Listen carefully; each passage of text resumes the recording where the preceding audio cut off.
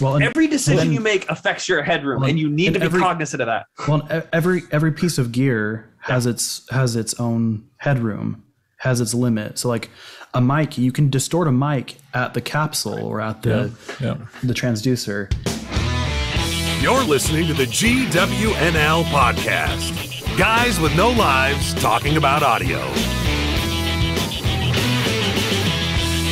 Hi, and welcome to episode 5 with Guys with No Lives podcast. I almost called it PowerPoint. That's embarrassing. That's not what we do at all.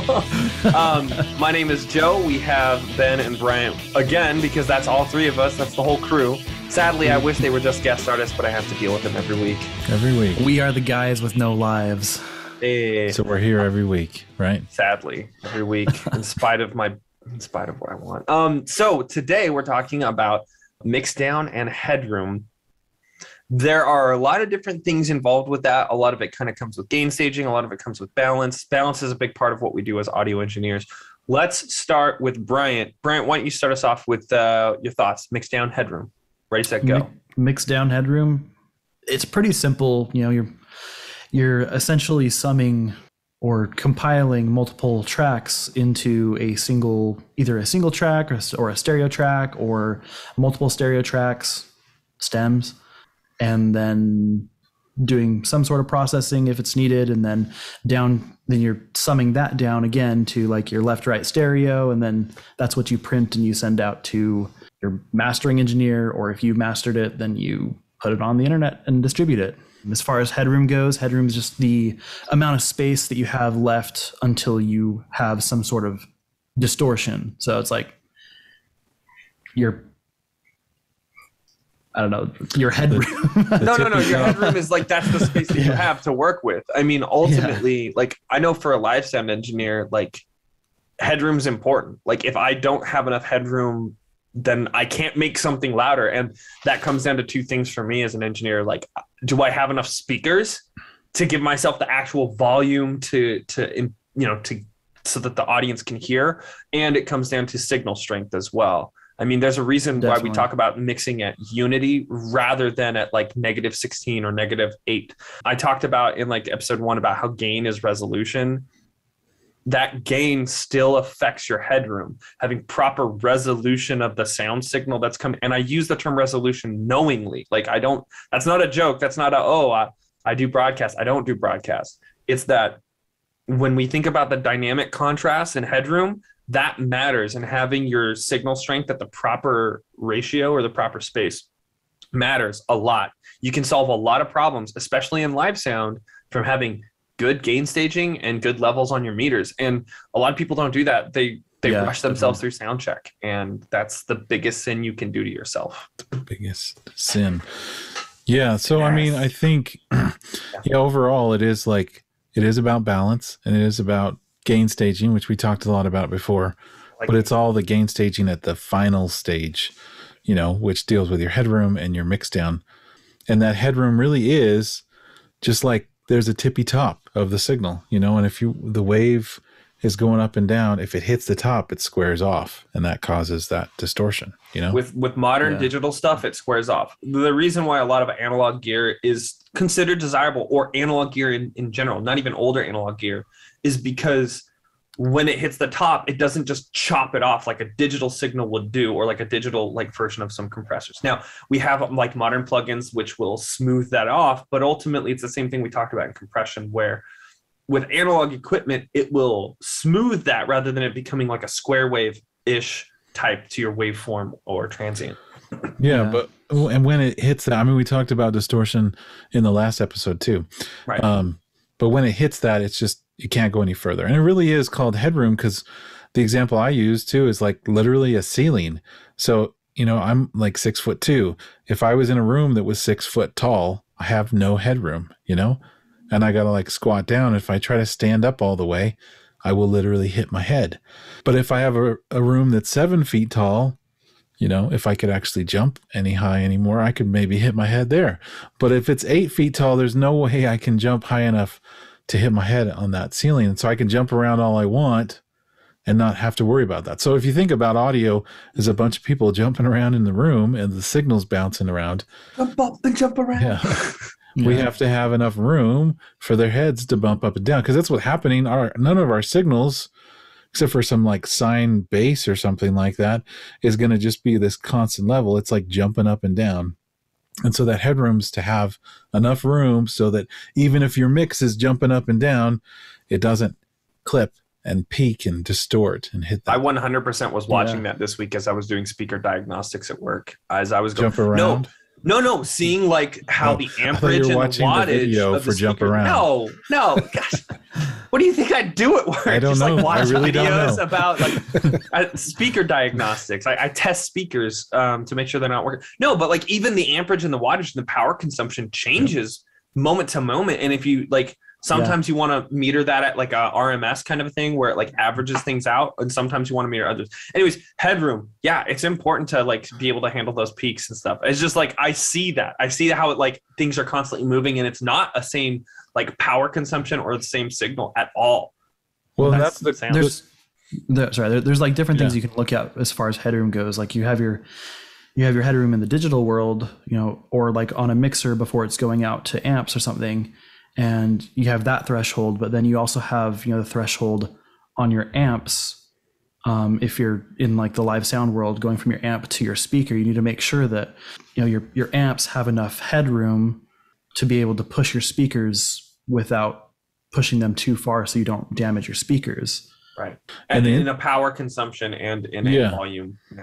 And that's a cool thing, Joe, is that everything, like every system has like meters, and it has like headroom, and it has like both on power. Yes. About both on power and that. And the other thing that we haven't talked about as we talked about mixing is, with our gain staging, is like between plugins. That's a big thing that people don't realize. If you push one plugin to the output of one plugin too hard, you could distort the input of the next plugin, and it might not even show you that it's also like when you do multiple stages of compression, you may not increase the gain, but the saturation and other aspects of again, you're changing that signal, and you have to be cognizant of how that changes the sound. I mean, I very much believe in psychoacoustics. That's an important thing to realize, and it kind of delves into that a little bit. I'm glad you believe in a truth. Do you believe in psychoacoustics?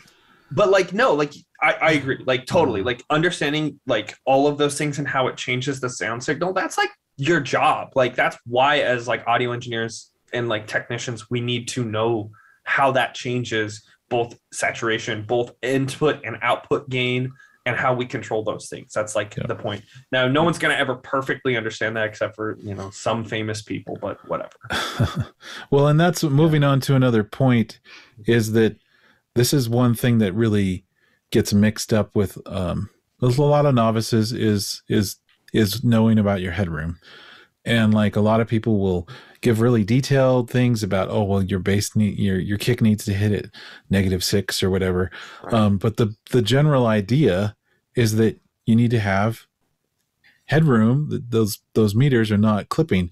And like my thing that I always point out is the master fader. Most DAWs have a master fader set up. And the big mistake I see people make all the time is when they mix too hot and it's like hitting red on the master fader. And what do they do? They slide the master fader down. And it's like there's a lot of DAWs actually cheat for you and like either put a limiter on that master fader. So when it's hitting red, it's not really clipping, but it's limiting it. And so you're like doing some mastering there, unbeknownst to the person, and other ones will actually, when you bring the master fader down, it actually like acts like a DCA and turns the output of all the tracks down. And so it gets rid of that clipping. But the real solution, and I always tell, my students, I'm like, don't touch the master fader, leave it at 0. And you got to bring your whole mix down. That's the solution. And so as you're mixing, you're constantly looking at your metering output to make sure as you're doing stuff that you're not losing that headroom. You still have it. And it does come back to gain staging. As you're recording on the way in, you don't necessarily need to record at the absolute highest level until like, when I first got into recording, I was changing the gain. I was like really pumping the gain until I would start to clip, and I'd be like, okay, now I'm too hot. And then I'd bring it down just a little bit from there. well, you don't necessarily need to be that loud. Like you definitely need a healthy signal in, like a good amount of signal, but it doesn't need to be a step down from clipping. Yeah, there's plenty of time later in the processing to get that nice and loud. Yeah, and like you'll get the loudness, especially if you're doing like a dense mix.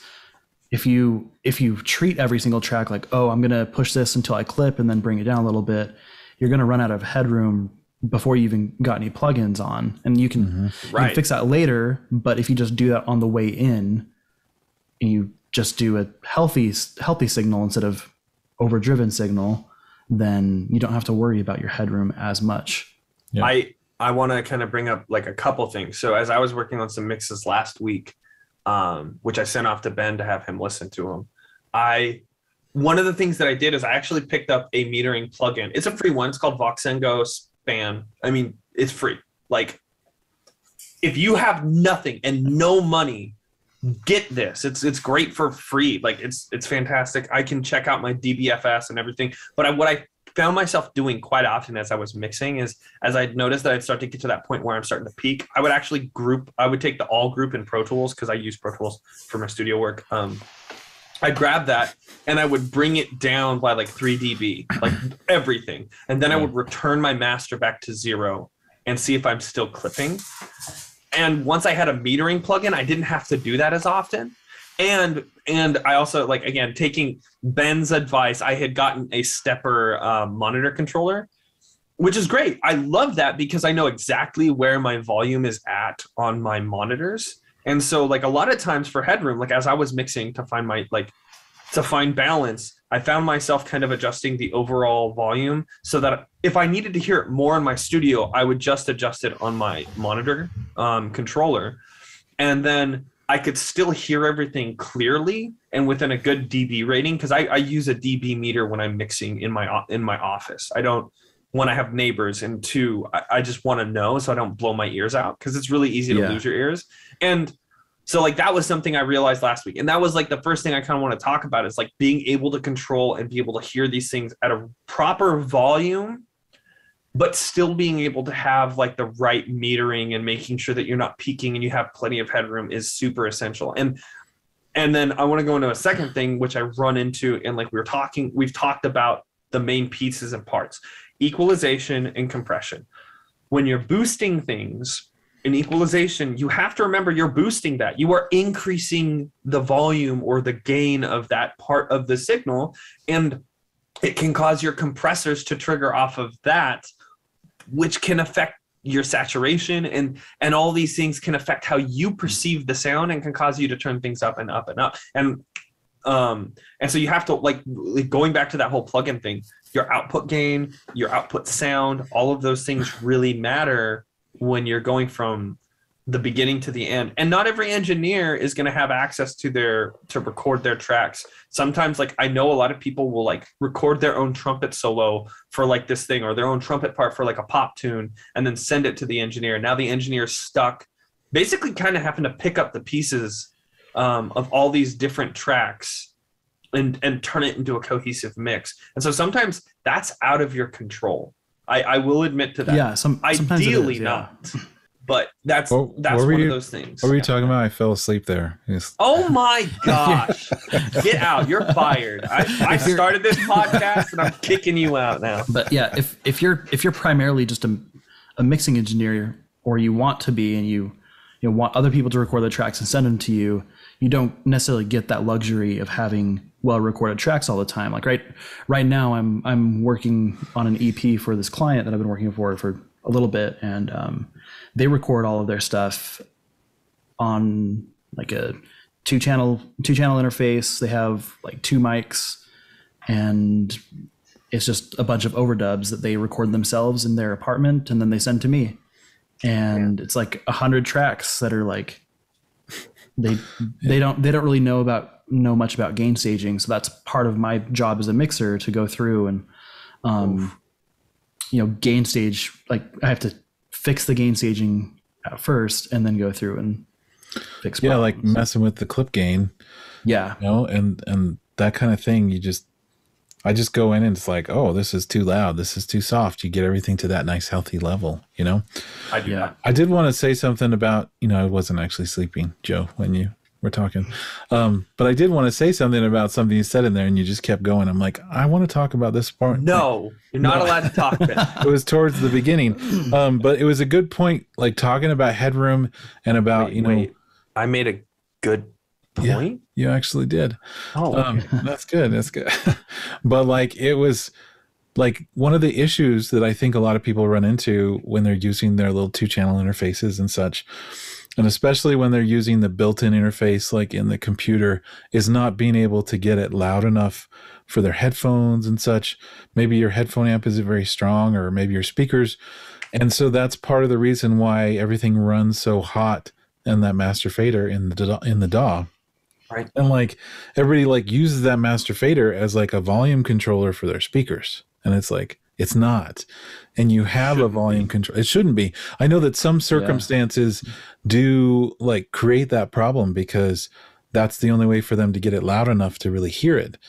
Which is why you got to make sure that your interface, has enough gain on it or whatever. Or to get yourself like some type of a headphone amplifier. Those aren't hard to come by. They're not super expensive. Yeah. Like there's a lot of options. Like, and this kind of like brings out like the, I guess, like purist in me. I'm not like an audio purist at all, but this is like part of it. But having like dedicated pieces instead of just having like an all-in-one unit, like an audio interface, having an audio interface is great.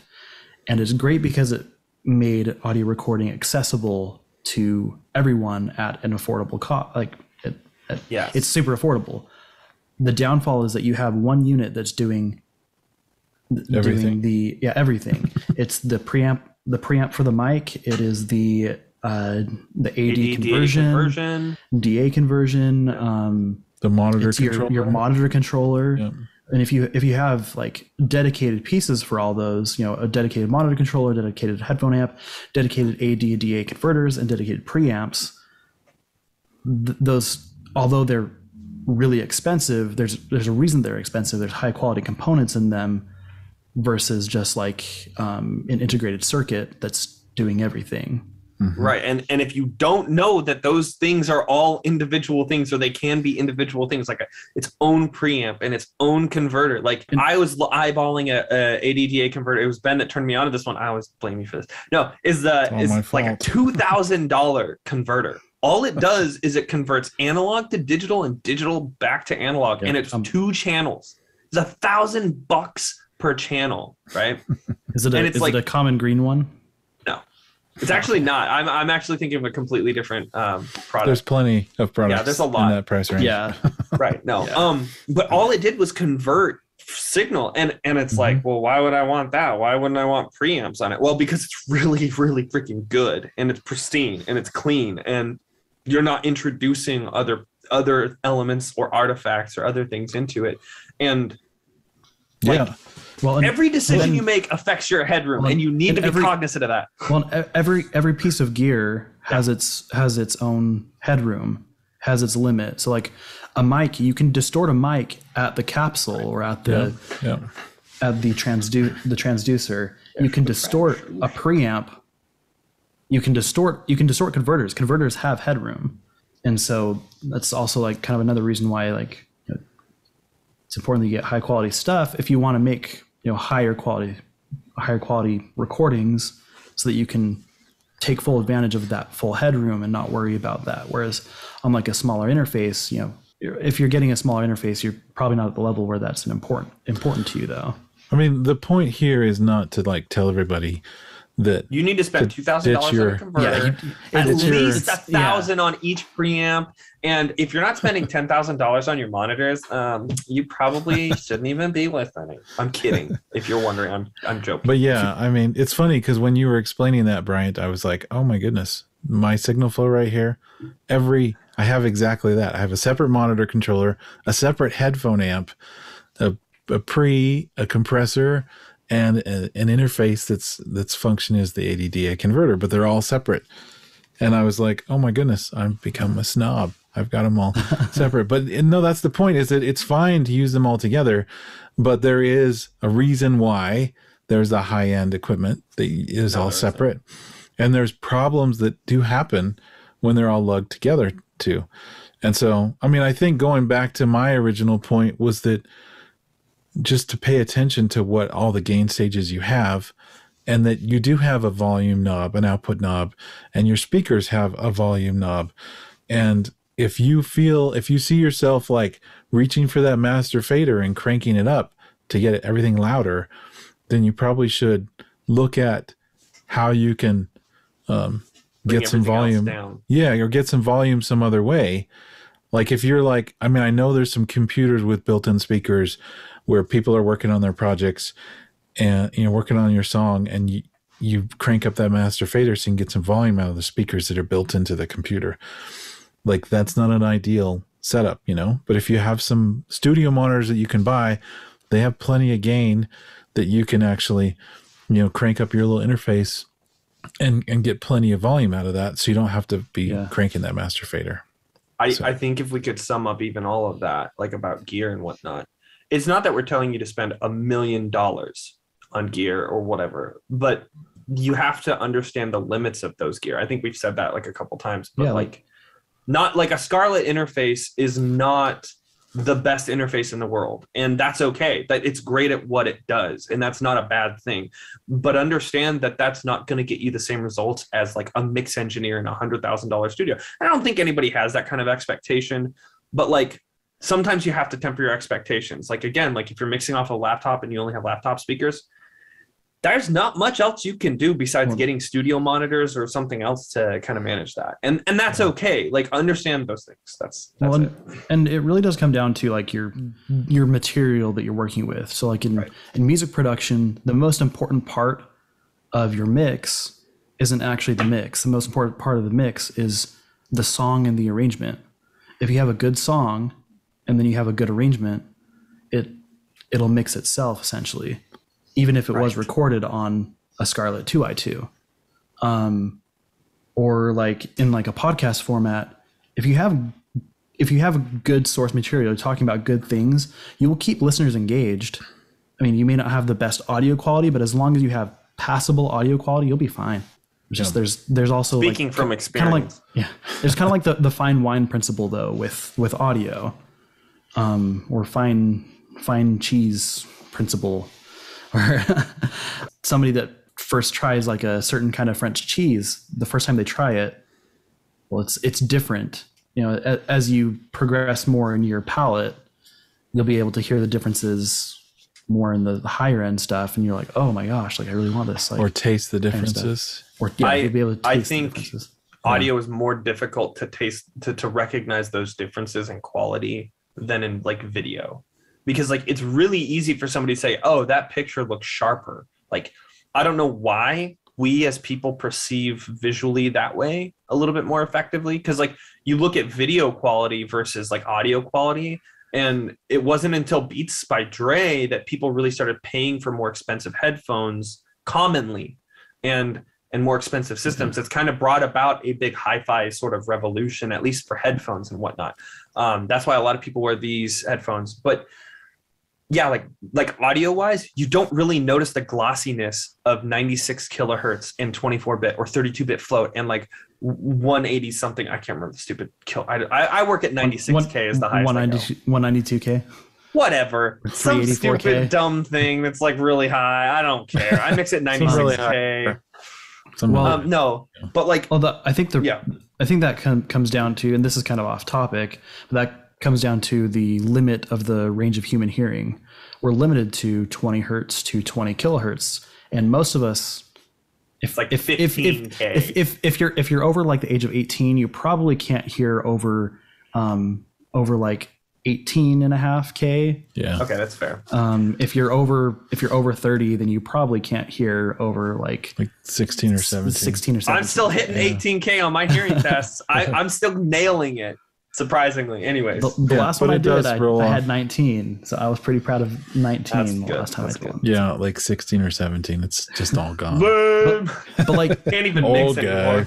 But like yeah, go on. But like even though Ben, you know, your range of human hearing may not be, you know, my above dog 16K. Yeah, your dog hearing. You know, you can still hear things that Joe and I can't because you have more experience. Right. You have those refined tastes for audio. But it's also you can feel it too. Like I do tests in some labs with the students about that, and I go up to 16 or 17, and I'm just like, I can't hear it, but I can turn it on and off, and I can feel it, even though they can hear it coming on and off. And that's the thing, you're hearing is more than just, it's the vibration of the bones in your head and your body and stuff. Your jaw. Yeah, there's so much stuff, but we've just gone totally off topic. Yeah, but cool conversation though. It's very cool. Headroom. Yeah. So like, but yeah, I think we should probably get. We should probably get past. One last thing about the video thing. First of all, we don't want to knock especially high end video and colorist. But it's true because in audio, you notice, how do we describe audio? Audio is like the hardest sense to describe. Right. And like warm, we all just dark. Yeah, we use like flavors and tastes and visual things to describe audio. So it's really one of the least tangible, of our senses, because it's so hard to describe because it's just happening. But like video is like, it's much easier for us to describe, and because we're seeing it, and touch and taste. But sound is really tough to describe. Yeah, I'm not going to get into it. I have theories on that. But anyways, let's move on. Move on to more like Mixdown. Mixdown.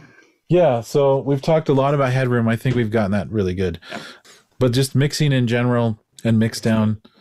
So the main point of it is we want to, like Brian was saying at the beginning, you got multiple tracks, and we're mixing it down to 2 tracks or 1 track for mono, or 6 tracks for, or 10 tracks, or there's a million different surround sound formats and that you can set it. But those are all deliverable formats. So it's got to be, you can't give somebody a multi-track and be like, well, pull this up on your DAW and listen to my mix, It's like, no, you got to mix it down to like a stereo file or a mono or multi-track file, like surround sound format, so they can listen to it the way you intended it. I use something similar to that in live. It's not the same, but like I'll mix things down to like DCAs, or VCAs is the original term. VCA stands for voltage controlled. I can't remember what the A stands for. Amplification. Yeah, voltage controlled amplifier, and then DCA is a digitally controlled amplifier. If you haven't heard this term before, it's an analog adage. It's voltage controls volume. And VCA is basically controlled like a group. So if you're in a DAW and then you go like turn it into a group, like your whole drum set, when you increase that VCA, you increase the whole volume of that group of the drum set, almost as if it was 1 track and you increase the volume of it. You don't put things out of balance in that regard. The main point is that it's not, you're not moving the fader, and that's why it's a VCA or DCA, because it's like controlling the output gain without physically moving the fader. Well, live, you always control the output gain. Well, and going back to live, you, even after doing that, you're still doing a mix down, because you're going to your master, your front of house. Yeah, you're going to your front of house, your stereo left, right. You may like do an aux sub or I have much more complicated DSP than just an aux sub. Thank you very much. Or a center, you might be left, center, right. Right. Yeah. Delay towers, delays. Come on, people. So, that goes to summing, where it's basically just adding all of those tracks or bringing them down into a deliverable format. Yeah. But yeah, in general, it really is like, a mixing bowl of a bunch of stuff that you throw in there and mix it all together. And like they have the sum sign, that what is it, sigma, the E sort of thing. Yeah. That's the sign for summing. And most mixers, a lot of the digital audio workstations will have that sign. And it's like, it's summing everything together. It's combining everything together. And there's electrical things that are happening on analog mixers. And summing is this whole other debate and topic, because there's analog summing, there's digital summing. Every mixer that's in a digital mixer, an analog mixer, or a digital audio workstation mixer has its own way its own algorithms or mechanical, electronic processes of combining all that stuff together. And it does change how those sounds all go together. And that's why there are analog summing boxes. And that's why people prefer different DAWs over each other and different mixers. Not that one is better or worse than others, but they're just different. The analog summing box, that's an interesting discussion, but like just kind of give some history of how that came about. There was some, it was after the transition to digital, but some engineers were complaining about, missing something. They were missing, they felt like they're missing a vibe that they got from like their consoles. And so this one really, really smart person was like, okay, and came out with like a 2U rack box that all it would do was take in 16 channels and then compile that into 2 outputs. And because a lot of those mixers were literally running their DAWs through the console and putting all the faders at Unity, they were using their console as a summing box. And so they created a box to do it. So he created the box to do it and then delivered it and was like, here you go. And history was made. Yeah, there was the first dedicated summing mixer box. Yeah, and there's all kinds of, and it's one of those things that there are some really great engineers that are like, all that's doing is adding noise, and I'd prefer to just sum digitally and get a cleaner sound. And other ones that are like, I like that vibe and the noise. So it's not like not like it has to be done that way, but it's just different. The main point is that it's different. Yeah. And there's a lot of different flavors. Like, remember that these things are flavors at this point. Like, as long as you're within like a reasonable balance and those other things and dynamic mix, I'm really glossing over that. As long as you're within the bounds of like acceptable technique, experience, and all those things start to become flavor, honestly. Like some people prefer to have cleaner mixes. Some people prefer to have dirtier mixes. I mean, I had a friend of mine, like we asked this at work one day. I was like, yo, if you were mixing in a studio, how would you set up your studio? And he's like, let it bleed. That was his answer. He's like, I want every mic hearing every mic. I want it to be a wall of sound. Those are terms in the industry that people will use. And that's what he liked. That was his style. That's not a bad thing. He's not failing as a mix engineer, especially if he can turn out a really good sounding mix with that technique. That's not bad. That's just a method. That's his flavor. That's what he likes. That's his taste.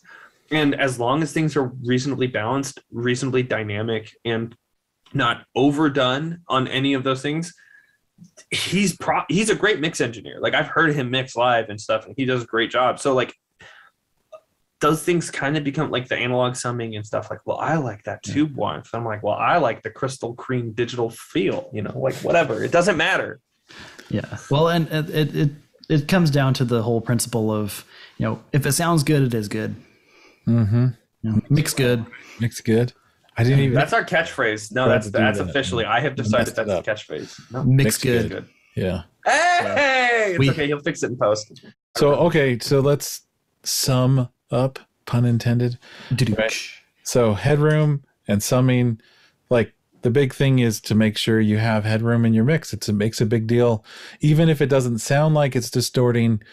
Your digital audio workstation might be limiting it for you. It might be, fooling you. The distortion that happens as soon as you start distorting your master fader can be very subtle distortion that really just takes away clarity. Doesn't like sound like I think that's a big misnomer. It'll still sound like a mix. Yeah. And you might not even recognize it because you might not have noticed or like keyed into it yet.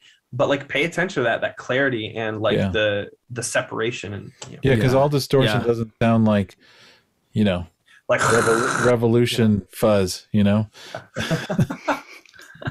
And distortion can sometimes be used effectively. We've talked about that in the past, but this is not that distortion. That is a very different type of distortion. When it's going to be really subtle and start like just taking away the clarity. But I think overall it's like make sure there's always some room on that master fader. And even if your final mix has a couple dB of headroom, that's not a big deal. Like it can be, you can bump that up in the mastering phase. It's not a right. Like that's have to be. Point.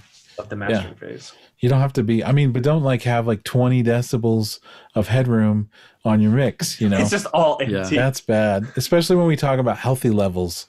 So a healthy level on your Mixdown is to be, you know, no more than like 6 dB. You know, your peak is no less than 6 dB, negative 6 dB. You know, your peak should hit at negative 6 dBFS on your master. That's what he's trying to say. Yeah, no lower than that, no more than negative 6. But yeah, like negative 3, or you can even be up there to negative 0.5 or negative 1 or something like that. You know, that's all fine, but just don't be like positive. Positive 23. No, don't be positive. Don't be like. Yeah, don't be positive. 20. Only negativity. As a live sound engineer, that's the only thing you need. Negativity. Don't listen to anything anyone else has to say. Feedback is your enemy. All feedback. Anyone giving you feedback, lies. Any feedback on the stage, that's incompetence. Be good. Mix good. I don't want to hear this crap. Negativity. Never boost, only cut. Remove. Okay. Mix good. So, mix good. Mix Go forth good. and mix good. Good luck, don't suck. Guys with no lives, signing out.